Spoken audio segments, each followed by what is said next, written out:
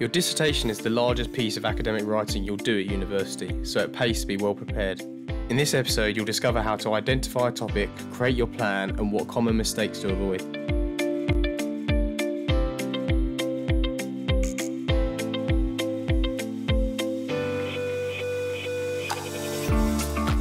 Hello and welcome to Future You, the podcast brought to you by graduate careers experts Prospects. We're here to help with your career goals. My name is Henry Godfrey Evans, and in this episode I speak to Ian Tapster, who is the course leader for journalism at the University of Portsmouth. Ian is here to set you on the right path with your topic and steer you well away from the mistakes he's seen over the years. So, would you like to introduce yourself? Okay, my name is Ian Tapster. I'm a principal lecturer in journalism at the University of Portsmouth, and I'm the course leader for the journalism courses at that university. And so, just to clarify, what is a dissertation? A dissertation is quite simply a long piece of written academic work. The roots of the word dissertation actually come from the Latin dissertare, which means to debate or to discuss. And that's basically what a dissertation is. The student chooses their topic and they debate and they discuss that topic with the help of academic sources. For most courses in most higher education institutions, the dissertation will probably be the single biggest piece of academic work a student will do. And as a result, it will probably be the most heavily weighted. So it is very important to get it right. One thing to bear in mind is it's not the same as an essay. Some students tend to think, dissertation is just a big essay. It is a bit different. Firstly, the sheer size of it. And secondly, the dissertation is the subject is actually chosen by the student. It's not an essay title that the lecturer has come up with. So the students can choose something that really is, of great interest to them. And with that pressure in mind, is there any common queries or worries students have, and how do you usually ease them? I think one of the biggest obstacles when students sort of set about their dissertation is not really knowing where to start or how to start. Imagine a blank screen and someone says, right, you've got to write 10,000 words. You sort of go, okay, right, fine. What shall I do first? It's not surprising that students, in many senses, quite rightly take a holistic approach to the dissertation because it is one artifact, if you like. But it also helps to explain to students that if they can break it down into sections, then it's not so scary. So one way of reassuring them is firstly, to make sure that they see their supervisors and their supervisor can explain things, but also to show previous dissertations, so they can see what the structure looks like, how to lay it out, how to go about it in general. So I think it's the fear of the unknown. I think that's one of the early obstacles facing students. Do you have any sort of tips on how to approach literally the first few sentences, or maybe even the first lot of just the initial plan? Well, the first thing really is actually to go before the first few sentences and to make sure you've got a decent topic. Mm-hmm. Now, a dissertation by its nature is obviously going to take a long time to do. Students will be living with it for months. And so it needs to be something that is of real interest to them. By the same token, it also needs to be something that is actually researchable. And it's nothing too bizarre that no one's actually done any research on it before. So it's a combination of those things. And again, this is where the student's dissertation supervisor can help to guide. Because a student dissertation isn't going to get very far if there isn't any research on that topic area. So firstly, it needs to be of real interest. Secondly, it needs to be viable. It needs to be able to be done. And I think also students need to be aware of whether they're going to be doing any primary research. So other people's research, they can look at that, obviously, sort of secondary research and so on. If they're going to do their own primary research, they need to be realistic about that as well. It's all very well saying, well, I'm going to do a dissertation on politics, for example, and I'm going to interview the Prime Minister. Well, they're not. Well, partly we haven't really got one at the time of recording, but it's got to be realistic. And also there are potential ethical implications if human subjects are involved, so that's something else to bear in mind as well. So these are all the sort of the foundations, if you like, before any writing is done. It's planning in the early stages. Yeah. Are there any resources externally that you actually recommend for the prep and planning stage? Well, any good books on how to write a dissertation, there's plenty of them out there, and universities will have them in their own libraries, I'm sure. as I said earlier, looking at previous dissertations is a good way to go about things. And then if you're in the second year, asking third years, what have you done? What do you wish you hadn't done? That sort of thing. Yeah. So and members of staff, you don't necessarily just need to talk to your own dissertation supervisor. You can talk to other members of staff who may be, are focused in the area that you're covering. So, there's always support around the university, and it's welcome. The staff, tutors and lecturers will welcome students asking them questions and maybe even pestering them, because it shows that they're really interested. Yeah. Okay. So, assuming the vast majority of our audience aren't planning to cram it all, how would you recommend, especially in the early stages, that people break up that time for the dissertation? Yeah, cramming is definitely not recommended. Having said that, it does happen, and we know it happens because we read the results, and it's obvious it's happened. Of course. The student needs to, once they've sort of come up with their idea, once they've sort of floated the idea and it's been given the go-ahead as a viable, feasible dissertation, then they really ought to start doing some sort of research straight away. Even if it's part of their second year and they're doing their dissertation in the third year. You can't start researching too early. I personally would suggest, and dissertation supervisors, some will agree, some may disagree, I would personally suggest not to write too much until you've actually had more contact with your supervisor. There was several years ago, there was one instance, one of my dissertation students turned up at the first meeting in the third year with me and had written about 4,000 words. Oof. Such was the standard, he then had to go away and rewrite it because it had no input, and he'd just sort of put stuff down over the summer holidays. All the research he'd done was fantastic and still came in useful. So starting research early is good. I think if you are going to do primary research, you should do that as early as possible, because you may know someone, or you may have a friend of a friend, that sort of thing. They say, yeah, of course I'll talk to you, and then you can't get hold of them. And then maybe you need to find someone else, or someone else, or someone else, and so on. So you can't start too early on that front either. But again, you would need to make sure you've got ethical approval before doing that. One thing that students do need to bear in mind is that the dissertation isn't all they do in their third year. Obviously, They will have other assessments, which will be very important because, of course, the third year is the most important year in terms of degree classification. So they will need to be prepared to put the dissertation on the back burner when they do other assessments. And in some ways, that's not a bad thing, because sometimes, you can get a bit lost in a dissertation, and it pays to sort of just stand away from it for a couple of weeks and then go back to it with fresh eyes and think, well, actually, yeah, that's not bad, or why on earth did I write that? So it's something to bear in mind. And it's always worth the students, when they get to their third year, of looking up when their assessments are due, because the more they can do of their dissertation before other assessments start kicking in, the better. For that reason, that they will have to put it on hold. So planning your time is actually very important. Students, in terms of their resources, will do what they want to do and what they've always done, whether it's writing stuff on post-it notes and sticking them on walls, or keeping a log, or whatever. But some sort of planning in the background like that is also a good thing to do. Okay. Do you have any tips on how to reference? Yeah, by the third year, you should be able to do it. Hopefully. Hopefully. The referencing system obviously will depend on where you are and the subject area and all that sort of thing. But it's really, really important to get it right. So my main tip is make sure you are completely comfortable with how to reference, because you will, if you don't do it properly, you will lose marks. If you don't do it at all, you won't get any marks at all. The important thing about referencing is that it's not just the quantity of sources and the quality of sources, it's also how those sources are used by the student. Now, there was one dissertation which was memorable for all the wrong reasons several years ago, which I second marked. The student in the bibliography had included over 100 sources, which is fantastic. You look at the bibliography, and think, wow, 100 sources, this is going to be good.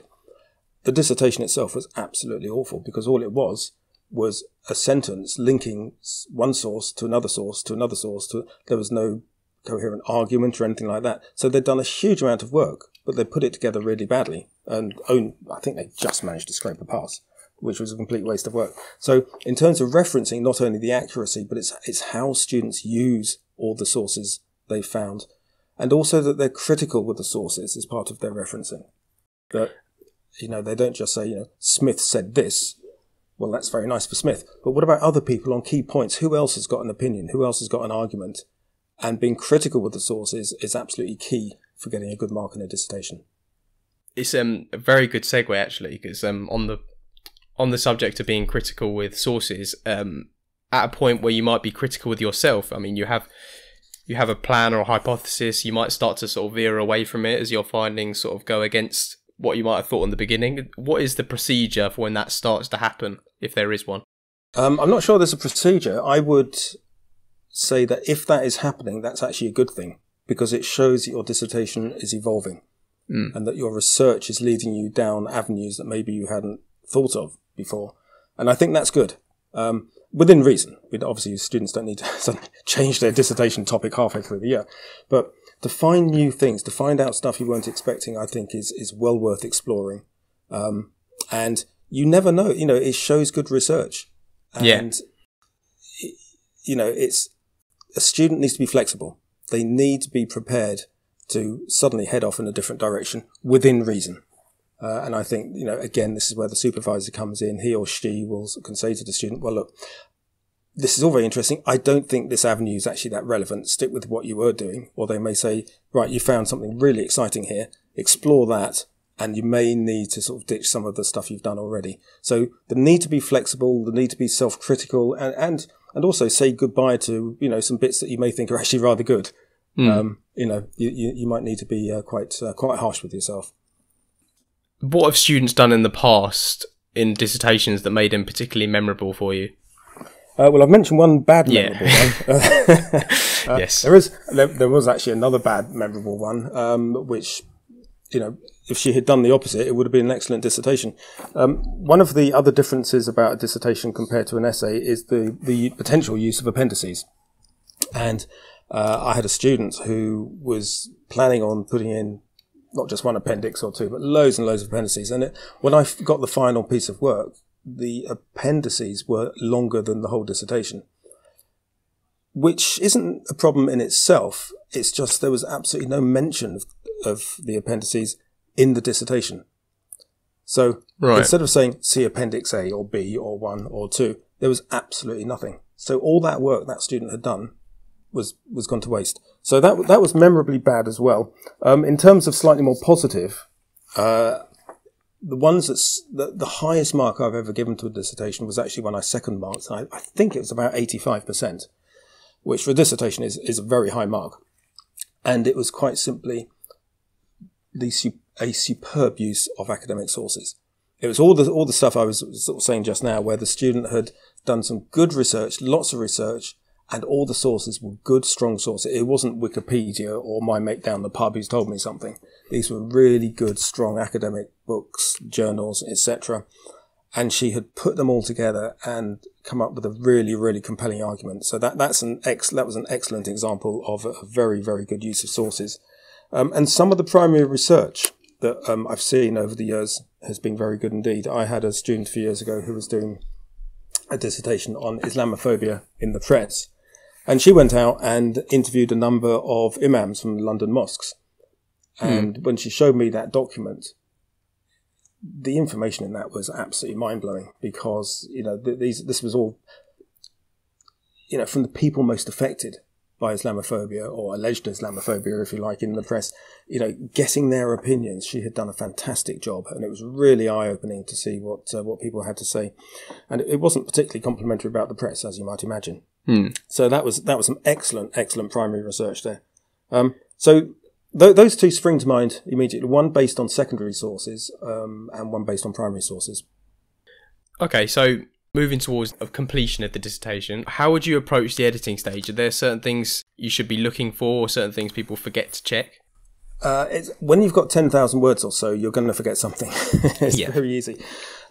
Proofreading is the obvious answer. Make sure you proofread it carefully. Make sure you cut out any spelling errors, grammatical errors. Don't do what one student did, which was write the same paragraph twice. I'm not entirely sure how that got through. Having said that, Proofreading is very difficult.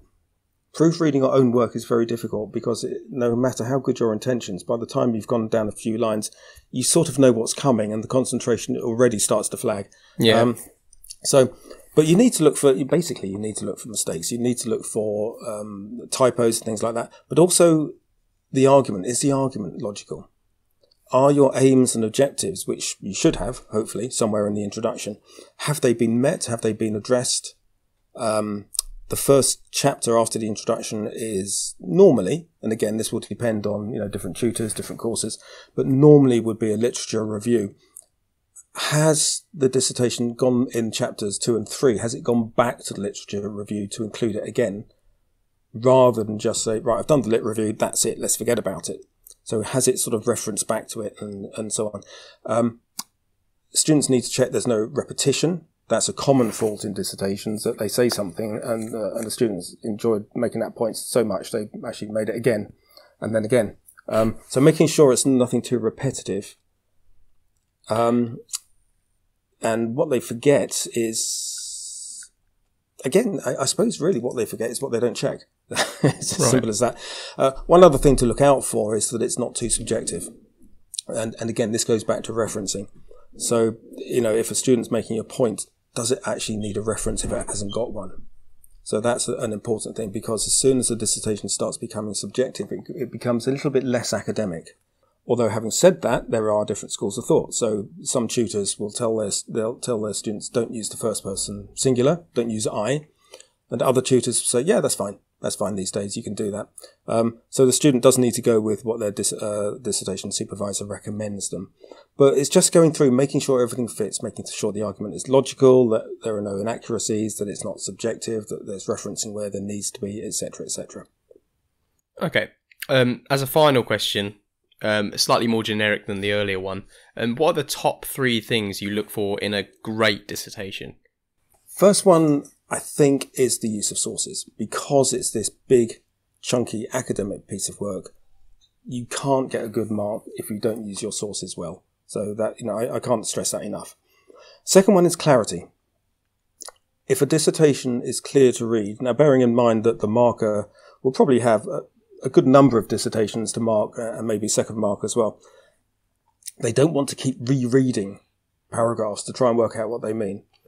So clarity in terms of the points you're making, in terms of the aims and objectives, a nice, clear, easy writing style, not trying too hard to be overly academic or anything like that, but good clarity. I always think of good clarity as subconscious marks. If I'm reading a dissertation and I get to the end before I expect it, I think, oh, that was a good dissertation. Unless it was very short, obviously. So critical use of sources, clarity, and also that it's interesting. Yeah. Because that's easier said than done, because, these are big, chunky academic pieces of work, and it's very easy that they end up quite dry. And it's a tough thing to do, given the subject matter. Obviously some subjects are more interesting than others and more, likely to be interesting than others. But if you can somehow stamp your personal touch on it without the use of the first person and make it interesting and make it compelling, then again, the reader is going to think, oh, I like this dissertation. It's really, really good. It's interesting. The students found out some fascinating points. For example, like the primary research in the London mosques. So anything that's interesting and not too dry, which is easier said than done. But with dissertations, and again, this will depend on subject, it might depend on the institution. Students should be submitting drafts along the way, drafts of chapters and so on. And this is where the supervisor, again, comes in and can say, well, yeah, it's okay, but it's a bit dull. It's okay, but it's a bit too sort of narrative rather than analytical, etc., etc.